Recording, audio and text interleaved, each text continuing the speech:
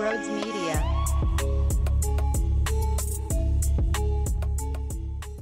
I want to start with the veteran core, the veteran group.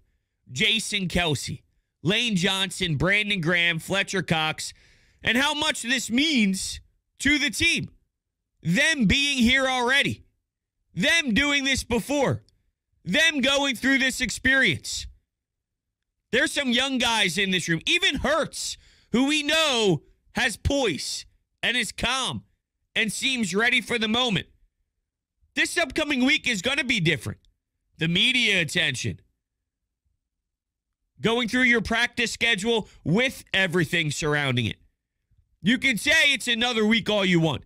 You can say we're preparing for just another game all you want, but because you're out of your element and all these little things you have to deal with add up to realizing that this isn't just week 14. It's not week 12. It's not a game at the Link. Going through this is added pressure. And there's guys who have done it and been doing it. And same with Kansas City. They have an advantage in that spot. But I love the fact that these guys are not just a part of this team. Because there's a difference between being a part of this team and then being a reason why you're having success when you're talking about a core group that's been here forever. For example, you go look at the Miami Heat. Haslam's still on the bench.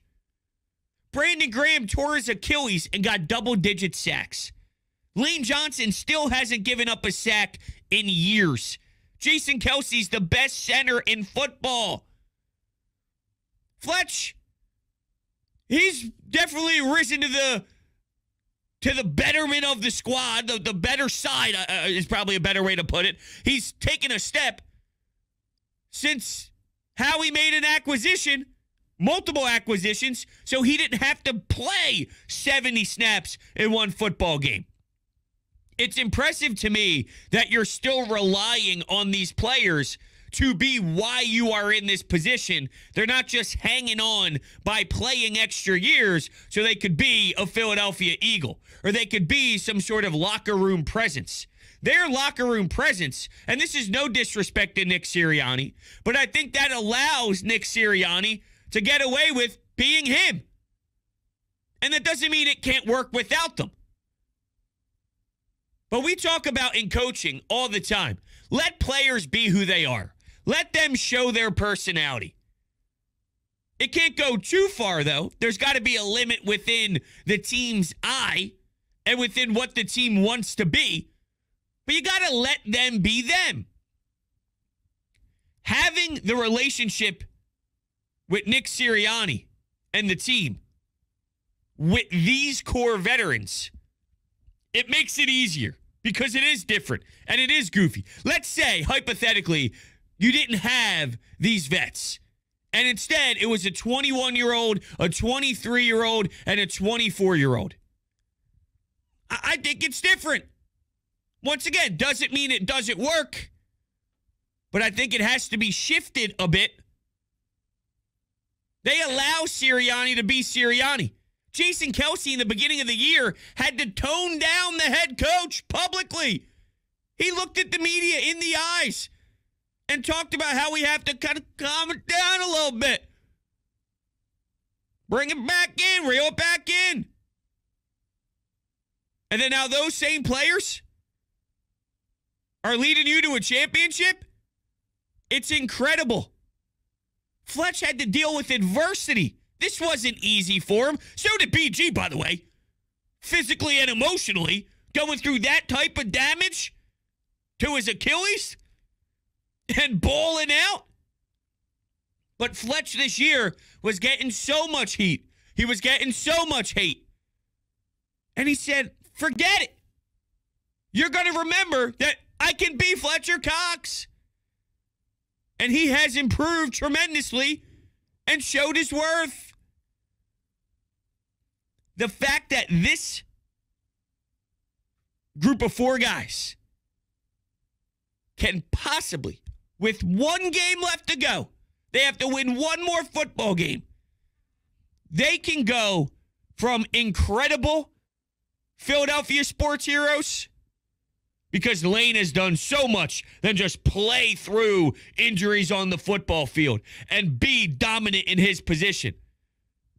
But we know about the vocal side of the mental health and how much he has impacted society, letting everyone know it's okay to struggle. It's okay to go through things. BG, I watched a special on him where he was helping out so many people in the community.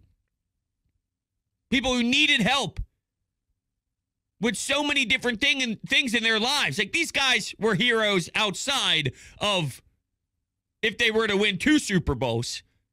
But talk about legacy difference. If they're able to get 2 Super Bowls with the Eagles, 10, 15, 20 years down the road. Brian Westbrook, Brian Dawkins. There's so many guys in this franchise that we admire and love, as we should, and we will continue to love those guys. 1 football game away, though. And we're talking 2. It's hard to fathom. Part of me thinks with Jason Kelce, because year after year after year after year, we know what the speculation is in the offseason. You would think if they could do it again, that's the proper time. You saw him with his daughters and the confetti. I watched him and his brother on the podcast, and I thought it was awesome. Really fun conversation. I thoroughly enjoyed it all. And I don't watch every episode of their show, to be fair. I tuned into one with Hurts. I tuned into the one with Mahomes. I tuned into this one. It's super entertaining. But you start to wonder, would it be the perfect time to say goodbye to the game?